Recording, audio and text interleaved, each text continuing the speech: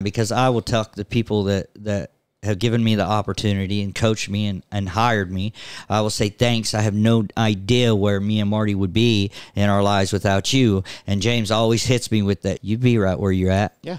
It's what you was meant to do.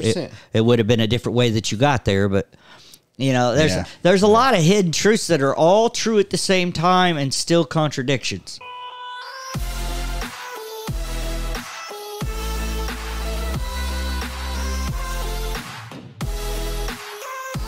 Welcome to the Talk Hard Podcast. Yes. We are live in South Carolina. Sweet. New York. Although I feel kind of racist. Memphis, here we come. Or is that North Carolina? I think it's North Carolina. But anyway, welcome to the show, guys. Welcome to the Talk Hard Podcast. I'm Marty Norman. I'm still Brian Gordon. That's Brian Gordon over there. And we have a special, amazing, one of the gurus of social media and marketing in this and all the platforms that ever existed, including Snapchat. Check out Mr. Brian Kendrick, everybody. I haven't. Well, before we dive into this, like part two, by the way, part two. We're gonna dive into this. This is part two. We're still going. That's why I don't wear the same. If you wanted, if you wanted to see part one, go back to last week. Part one, we talked about some. What did we talk about? It was so long ago. It was a week ago. No kidding, right? I don't know. We're trying to live in the future. Yes. Stay in the moment. Stay in the moment. All right, go ahead. So I want to dive into manifestation, and part of me feels like, however you got on this journey for training like dogs. Was somewhere in your subconscious. Absolutely. This is something that you have thought about for a very long time, even if you're not aware of thinking about it. I think he's aware of it. I can remember Brittany? Yep. I've got a story for you. Please do. If you want to hear, but it's going to take you deep into my subconscious. We're going to have to go back before we can go forward. Okay. All right, let's do. So the whole point, guys, my subconscious. You want to talk about step to the unknown? Yes. Look out! You know what? Just dive right in. When I was a little boy, every Christmas, I would ask for one thing and one thing only: a cat, a puppy. A puppy. And every year, I would get hand-me-down jeans, jackets that didn't fit. But for some reason, I can remember as a kid still being hopeful, laying there and hoping and thinking. Mm-hmm. I can remember twice in my childhood where I actually got a dog. Hold on, though. Hold on. Time out. I had really good momentum. No, because listen. You got hand-me-down jeans. The only thing you had was an older sister. They still fit a little tight. No, but listen. No, I got one word for you. Hashtag yard sales. Okay. All right. All right, so if you guys don't know about Brian and his childhood, you can check that out on one of the podcasts. I don't remember which. My dad is just always on a real tight budget, had a real hard time buying. Yes, and he always, if he got something, it would be because it was on sale. And if it happened to be during Christmas time, it was your Christmas present. And Christmas wasn't a pleasant time of year. There was twice in my life where I remember getting a dog. And I could tell you that I remember one. My father has a temper, and he liked the idea. That's a nice way of putting it. He liked the idea of dogs, but the responsibility having one would cause him to lose his. Okay. And I don't know this for fact, but I believe that the first one was kicked to death. The second one, Ozzy, I remember his name. I named him after Ozzy. Awesome. I was like 12 years old. He was a little Scottish Terrier. Yep. I just come home from school one day, and he was gone. He was gone. Did they tell you he ran away? No, they weren't liars. They just didn't tell me that he was going to be leaving, and you come home and your freaking best friend's gone. Yep. So, and then when we get further into me getting older and starting to party, I had this dog called Rage. I went to buy some drugs in the hood, and there was Ozzy and Rage. There was these people coming into this dope house I was in, and they were trying to buy drugs, and they had this cute little fluffy puppy they wanted $100 for, and I happened to have $100, so I said, I'll take it. And I bought this dog, and I took him with me everywhere, and he was my best friend, and he was just so smart, and I might have been a little unhealthily attached to this dog. Okay. I lived trauma bonding. One day I come home, and my mom's in tears, and I took me a minute to get her to tell me why. What's wrong? And she says, well, because every now and then I wasn't living at home, but I would come home and tie him up. He had a doghouse there, and I tied him up outside, and he dug a hole, and Dad'd come in flipping out, and he told my mother, either that dog goes or I'm leaving. And, of course, it was probably a bluff. My dad never left my mom, but my mom took it seriously, and she was caught in this dilemma, as she usually was, between me and my dad, because she knew that I wasn't going to get rid of my dog. So what I did, this was my little rebellion as a smart kid at 15 years old, and I wasn't living at my parents', but I would still go there and sleep. I packed up my little marble sleeping bag and my clothes, and I went to Little Perrysville, one stop sign, one gas station town, and I moved underneath the bridge in town. True story. I spent a whole summer living underneath the bridge and coming uptown with me and my dog and no shirt and just my knife on my side, and the whole town was talking. And it was just, my dad would probably tell you today, if you talked to him, and ate his lunch, because everybody's coming to, why's your son living underneath the bridge? Just me and my dog. He will not do that with your animals today, folks, but keep going. Here's the whole thing. And then Brittany, I had when we was in our early 20s, was a pit bull. Same thing was attached to her. But the long story of my life, there was also some pit bulls I bought when I lived in California. But there was too much. Hold on. You realize that we named our dogs after Ozzy Osbourne, Rage Against the Machine, and Britney Spears? Yes. It shows you I was evolving as a man. Culturally appropriated. Yes. I had, and then when I went out to California and I got all spun out, I bought me and my friend a couple $800 red-nosed pits, and one of them got parvo, and I went through that tweaking out, and that was a horrible experience. And then when we decided we were coming home, we couldn't figure out how to get home with the dog and the cheap car we bought. Long story short, through my early 20s, I had a couple attempts of having dogs, and my instability ended in me having to get rid of them. So somewhere before 25, I did what a lot of people, and I didn't even know this up until recently, I did what a lot of people do with trauma, and I stuffed it down, and I pretty much forgot that I even loved dogs. Then when I got with my wife, she had what I thought, just like many people thought, was the biggest damn pit bull I ever seen in my life. Wow, it absolutely was. Yeah, well, he's not a pit bull. He was a bully. That's what introduced me. He was a mutt, but I was like, this is the biggest pit. He's got a freaking 25-inch head, huge. 110 pounds, and just the most loving thing you'd ever see. Like, her kids would ride its back, pull on its ears, and he was just nothing but love. And I was like, when I started researching what breed he was, I fell in love. And it still didn't happen because I didn't raise him. He was like 4 years old. I think her and her ex-husband bought him together.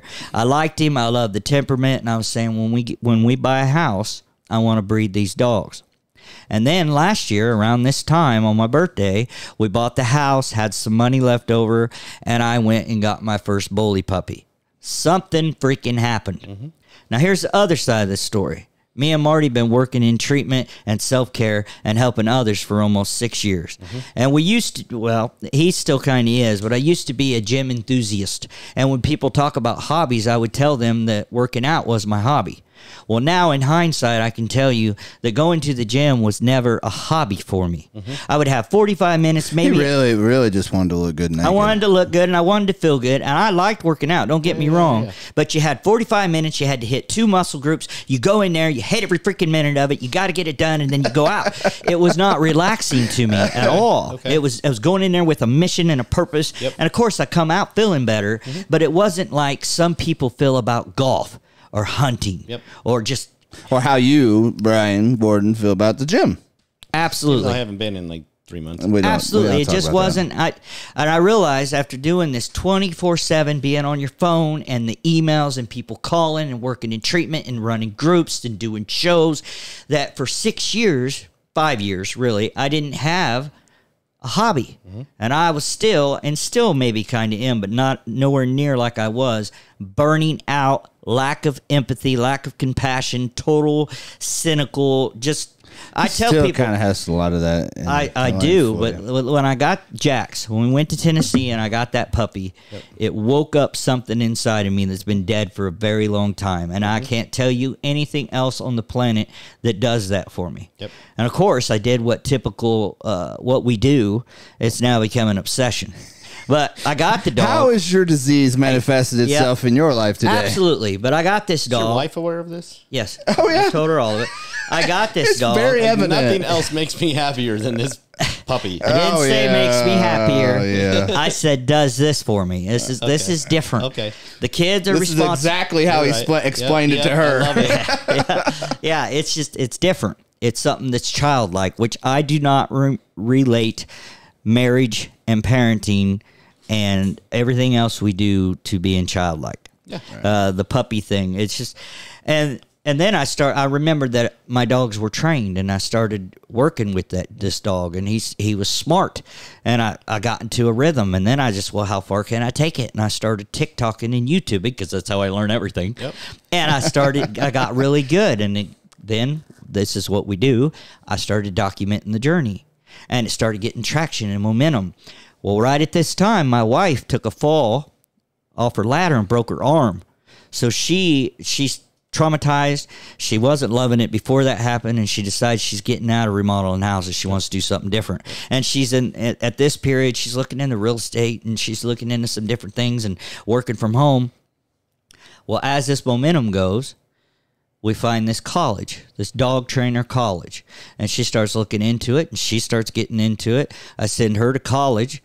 She becomes a professional trainer and kind of equally has the same interest. Okay. So now not as something that makes me feel childlike and it's my obsession, but it's something that we can bond with and have in common. It's been now it's a family bonding. Yes, it's a family company. It is. You got Allie on it, just killing it, and it's awesome to watch. You know. Yeah. And she has that childlike obsession, if you will, with the dogs too, which is perfect. Which is something that I can teach my children, which I'm not good at very many things. So that's cool. That's cool too. To get back to manifesting, right? Brian 1 can't relate. Brian 2 over here. But to get back to manifesting though, like that is to visualize and manifest is probably one of the most profound things that's overlooked in anything that we do in life. Well, here I want to touch on and the obsession it takes, you know. I'm going to debate that a little bit with you, and here's why. You even said, I don't even know where it came from, right? Like you mentioned not knowing, right? So we talk about the unknown, the world of the unknown, and I believe that the world of the unknown and the limitless possibilities of life don't take a lot of work. It takes a lot of drive. Like you have to believe it in your head. Or like I said, true. Obsessed. Yeah, like it has to be so true in your head that there is no other option, right? Yep. So no plan B. As Marty put me on blast here a minute ago, I started sweating like, let's just beep this and I'll just act like I'm saying something. It's been a pleasure to watch you sweat though. So I don't even know where that came from. That's so weird. We're talking about this space where I believe that people do life backwards.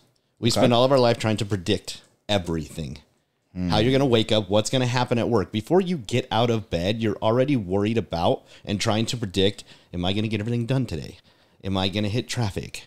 Which turn will I make? Am I going to hit a red light? Is this car going to cut me off? Is that a-hole going to say something crappy? We are constantly in prediction model because that's the way we wired ourselves because of past bad experiences. Well, that's worry. What you're describing. Yeah, but it's still, we're predicting from what we know. So we predict from the known. That's what worry is, though, right? Right? So we predict, worry comes from experiences, and when you attach an experience to an actual emotion and you do it long enough, it actually becomes a memory. I was pretty terrified that you guys was going to put me in an uncomfortable chair in the corner where I couldn't move around. You manifested that, He's bro. right, though. You manifested That's what I mean. So where you place your focus is where you place your energy. So I believe in a world where anything is possible. Within scientific realm, right? Like, you can't just magically turn the sky green unless you're CNN and you go on there and say it. Or you take some LSD. The sky becomes green. So you can't fly, you can't do other things, but what you want in your life is buried deep inside of everyone somewhere.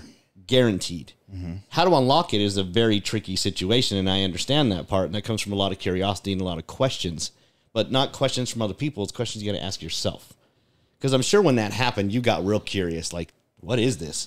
This feeling, right? That you're like, I don't even know where it came from, but you're like, I like it. This feels real. This feels normal. Yep. And I can attach that to something, right? And now you're creating a new memory, and now you've been able to go back into your childhood and be like, dang, now it's starting to make more sense. I had forgotten about all of this. And then I unlocked something because you would never stop manifesting, in my opinion, because it's always been deep inside of you, but because we're wired like a computer, we just keep storing it in the next file, and then we keep storing it in the next file, and then we put the new software on top of it, and then we have the updates and the updates and the updates. Well, and before you know it, you can't find the file anymore. And like you said, with the obsession and the drive, you get so locked. Like we've been doing some pretty big stuff, and you're so locked and driven and focused on that there really isn't no.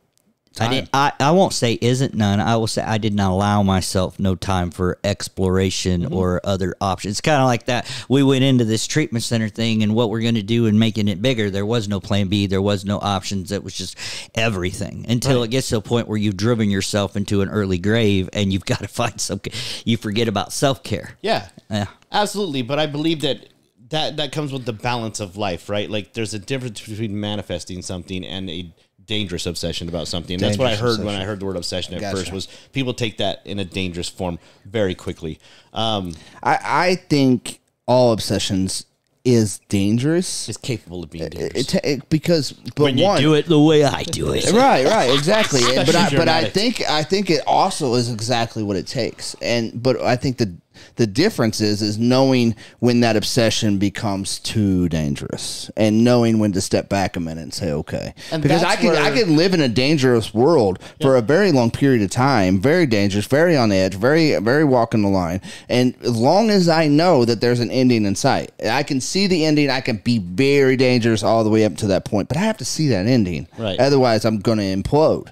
Right. It's just, it's just like people in college, right? They're studying, they're working a job, they study, they go to class, they have to do these essays, they have to do these whatever they do in college. I never made it to college in case you didn't notice, but they can do that because they see an ending. In case you didn't notice. Right? Yeah.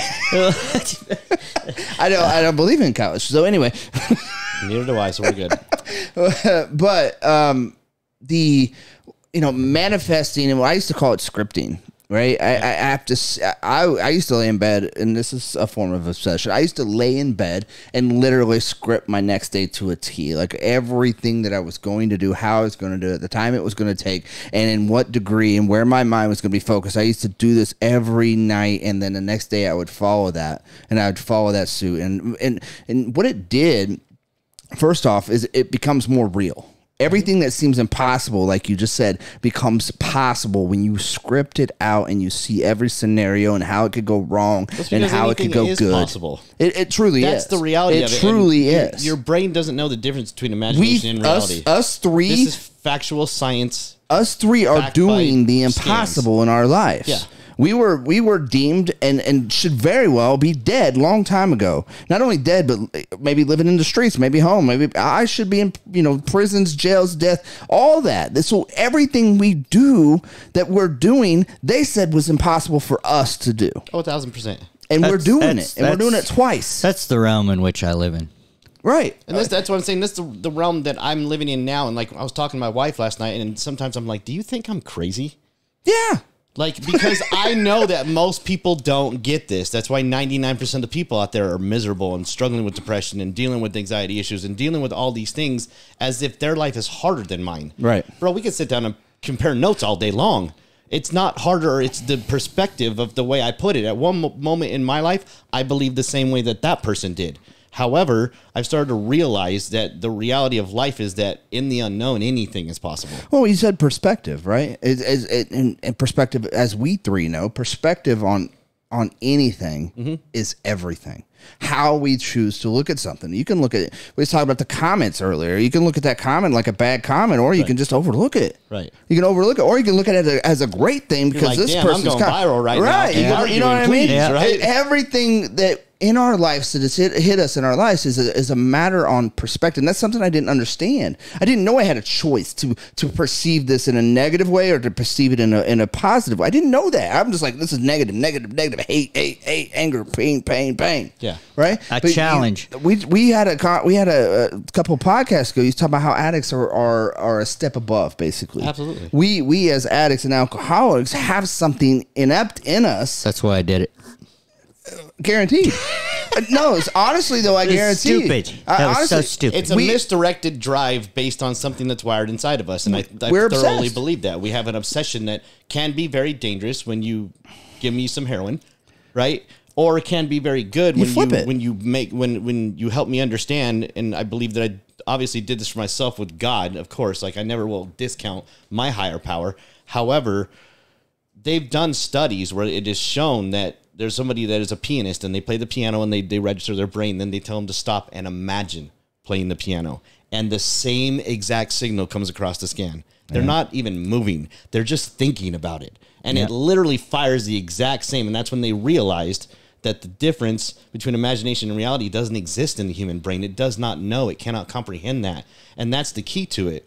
So when you focus on something, that's your reticular activating system. That's what tells your brain to focus. This is important, right? I run a group because I think this is real important for people in early recovery. I understand that you probably have no idea what it is you're supposed to be doing, what your purpose is and stuff. I said, but I challenge you to try and come up with just imagine what you would look like at your greatest version. Yep. Imagine what you'd look like if anything was possible. Yep. And I said, I'll challenge you to spend more time in imagination than you do in memory. Yep. Because the only purpose that memory serves is in lessons learned. You're tied to your past. You're repeating the same mistakes because you're literally chained to your past trauma and all this stuff. And I'm like, I know that you can't just, you don't have a key to that chain. Right. That's what this whole process with the therapy and the step work and the community and all connection, it's supposed to unchain you from that. But I just want you to do something that you can do right where you're at or before you go to bed at night and just imagine. If you could do anything you wanted to do. The funny thing is that this is backed by science, and that I'm like sitting here hyper focused on you because you're saying things that I dive into like a different world with, because that's exactly how it works in reality. You imagine something, right? Like the way that a memory is created is you attach an emotion to it. That emotion sticks around long enough, it becomes a memory, and that memory becomes stuck with your life. Tony Robbins. When your memory is stuck in your life long enough, it becomes a characteristic. Yeah. And now you have a personality trait, all based on something that you couldn't replace. So when you imagine something, if you had something that happened in your life and you take a snapshot of it in your brain, like you got hit by a car and boom, and now you're afraid for 6 months, that's a picture. It's fully developed now. You can't change that picture. You can replace it with your imagination. Have you ever read any Bob Proctor? No. Think Rich. Yeah. Law of attraction, that's where a lot of this stuff comes from. 1000%. Yeah. You can't imagine your reality and create it from the unknown, because everything in life is unknown, period. If you really think about it, I don't know whether or not that person's going to go into my lane. I don't know if I'm going to hit the red light. And I can't sit here and think green, green, green, and it's actually going to work. That's not the point. Now you're doing it way wrong. It actually will work if you wait long enough. Well, you don't know until you close your eyes and gun it. But the thing about it, like I have had so many examples in my life where I have been obsessed. And what I mean by obsessed is obsessed in thought about a certain situation or a certain career advancement or a certain this or a certain that. And I think it could go either way, because you could be obsessed about negative things, and all you're going to do is like attracts like, right? So all you're going to do is you're going to put that out there. Those thoughts are going to create behaviors, and those behaviors are going to create actions, and those actions are going to create stuff that the very same thing to come back to you. But I have many examples in my life where I've scripted every night about things that I wanted to do. And this is just like the power of prayer, if you ask me. Yeah. The power of prayer is just like putting something, because you're not praying for negative crap.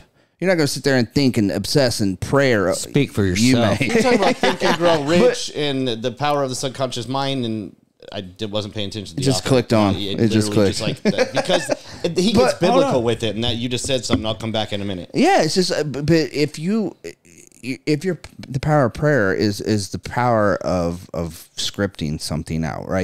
You're constantly thinking about, if you're praying about something hard, maybe something's happening in your life and you're just constantly praying, you are putting yourself in that scenario in your head that you're going to make that come to fruition. Right. You're going to make these things come because your thought is on this constantly. So you're going to subconsciously make steps towards that. And before you know it, you're going to reach that. So many examples in my life where I've had this happen to me unwittingly, right? I didn't know what I was doing. There was a time when I was in a factory and I was working as a temporary, I was working through a temporary service at a factory and making very, very, very, very, very much minimum wage, right? But every day and every night, the only thing I dreamed about in this factory, because this is what was going on in my world, was to become a maintenance mechanic. And thinking about, I could sit there and think I want to become a maintenance mechanic. But when I'm constantly obsessed with that thought, when the maintenance people would come over to the machine I was working on, I subconsciously started watching them fix it. I was obsessed and fascinated by what they were doing. And next thing you know, I'm learning these things by watching. And the next thing you know, I'm fixing the machines before they even get there. And the next thing you know, there's a job opportunity that gets posted that, hey, we're looking for a maintenance mechanic. My supervisor comes over to say, hey, just so you know, because he's watched me do this for several months. He's watched me save the company time and money because the machines weren't broke down because I fixed them before maintenance got there. And next thing you know, I am working as a maintenance mechanic in this factory. So what you're saying is, through visualization, you killed the other maintenance guy. Whatever. Basically. I'm pretty sure he drank himself out of that job, which is perfect. In these books, they go biblical. And if you don't believe in this because of the way you see the Bible, that's fine. I'm okay with that. But I believe it because when they talk about scripturally, ask and it shall be given. Seek and ye shall find. Yeah. Knock and the door will be opened. Yeah. That's manifesting on agree. A biblical format. I agree. That is God speaking to you, telling you exactly what it is. And I believe in that wholeheartedly. And then to get back to your topic, like I find it funny, and I implore people, if you're listening right now, I believed. Did you say poor people? I said implore. So poor people. Poor people. I don't want to talk to you about money. That's the only people listening. Oh, no. Because clearly you don't have a job because you're watching this for an hour. Yeah. We love you. If you have a feeling in your deep in your soul, since I was little, once I got into relationships, seeing my parents struggle, I just felt like that should not be the way it is. That doesn't make sense to me. If you love someone, it shouldn't be that hard. And I have had that, and I have broken up with many of people, women, because thank you for specifying. Thank you for specifying. You got to realize that was the last show that made you specify. So, I had it deep in my mind that person exists where it is not this hard, and I broke up with people because it would get difficult and be like, this is too much for me. I shouldn't have to fight with you about whether or not my underwear is sitting next to the hamper and I didn't make it all the way in. This is stupid to me. Oh, come on. Do you guys not fight about that now? No. Oh my God. Jess! I thoroughly believed in my head, right? I had a moment in my life where my mom, before I moved out here, she gave me my old wedding ring because I was so mad at my ex. I turned it into like this blinged out pinky ring. And so she was like, I want you to have this. And I was like, no. In my head, I believed that I was past that. Like I'd hit that moment in my life like you had just kind of forgotten about that thought. When I met my wife, it hit. Wow. She does exist. This is easy. Like I'm not even trying right now. I gave her a bunch of crap that she should have ran out the door and it brought us closer. And I feel like I can just be myself. And when we fight about something, there's a purpose behind it. Yeah. Like we have a legitimate problem that we're dealing with. It's a financial situation that we're trying to adjust and figure out, and we can get off track. And it turns into what we would call a debate. Sure, the arguments happen, but it doesn't get to the point where it's just like, what are we fighting about? Then gets to the point of degrading, it's easy. And yelling or name. It legitimately is easy because I believe in my head that's how a relationship should be. And because I believe it so firmly inside of my core since I was little, that's what I got. Yeah. And I wasn't going to stop until I got there. Yeah.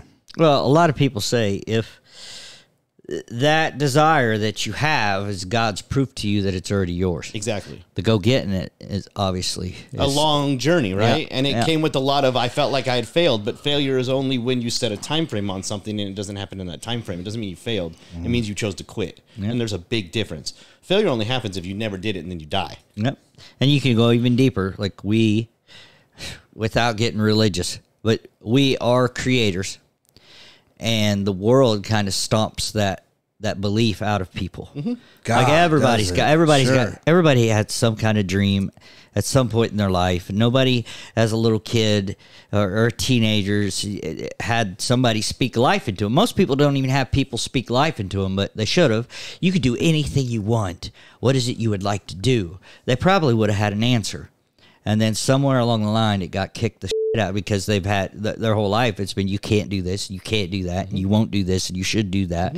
And they give up on themselves, right? I mean, that little natural burning desire and you having the belief in yourself to go get it. That's the missing link. Because a lot of people have that thought, no, I'll never do that. I couldn't do that. That's why I talk about it all the time. Like, make sure you surround yourself with the right people. Because you need people to even if you're 40. I don't give a. And we're talking about two different things, but they coincide perfectly. Like we're talking about the visualization and the seeing it, how now that attracts it to you. And we're also talking about, like, let's just say that the door opens, but you lack the damn confidence to walk through it. Right. Or you take the lesser than option that presents itself along the way. Easier road. Now, whether, and it's like James Sweezy talks about all the time, because I will talk to people that have given me the opportunity and coached me and hired me.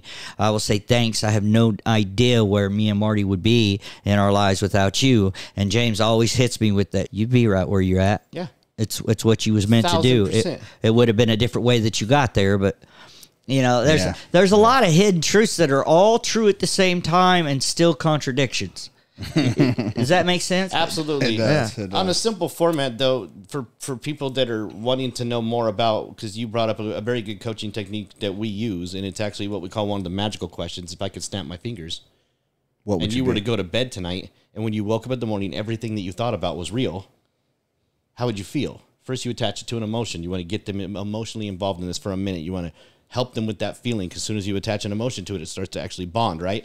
Once they're in that feeling, you then reverse engineer it. Okay, what do you think has changed in order for you to get there? And then what could you do to make those changes? And you just keep walking back slowly. It's the same way you do business. How do you make $1 million? Sell 1,000 things for $1,000, right? You just reverse engineer where you're trying to get, and that's how you get there. Yeah. In a very... I make it sound simple because to me it is now. No, and it is, and it's beautiful. But it really is. It stumps the hell out of the majority of the population. Absolutely. Like, there's a lot of people that have brilliant ideas, and they've shared them with me about these wonderful restaurants or this wonderful this or this wonderful that. But what they lack is that little micro step. They got, what's the next step? Yep. What you don't focus on the whole staircase. It's one step at a time. Right. You can have a great idea, but there's a heck of a lot. You've got to focus on that first step. Yep. And then that second step. How do you walk up a flight of stairs when you can't see the top? How do you just keep walking, right? How do you But eat most an people go, I elephant? just don't, right? Because I don't know when it's going to end. I don't know how long I'm going to have to do this. Well, that's the whole entire point. I'm scared to death. I might die before I reach the that top. have made it to this money platform, and they're like, now what? Because that's not what they actually wanted. It's a journey that you got to be involved in. We talk about that on the podcast a lot. And getting these people involved in this reality of anything is possible. I'm living proof. If you want actual factual data, there are 3 people in this room that should have been dead, that have been to prison, and should be there permanently. You just counted Chris in. That have literally... Oh, or what is you talking about? Let's just break down society. I got my face tattooed, drug addict, multiple divorces, been to prison, having all these problems. I should not be successful by society's point. But if I got anything to do about it, you won't be. But driven deep inside of me is, I'll show you. But it's not about you. It's I know what I can do, and I'm going to show myself, and you can just watch for all I care. And that's the thing we talked about too. That ineptability. Actually, we hope they'll watch. Yeah, that ineptability that us addicts and alcoholics have is once you instill a belief system in us, because we just went through however many years without any kind of a belief system. We didn't believe in anything. We believed I need to get high. I need to drink. I did. Yeah, and we did it very well. A lot of people tried to stop me. I stopped believing in that because I stopped getting high. I just felt normal.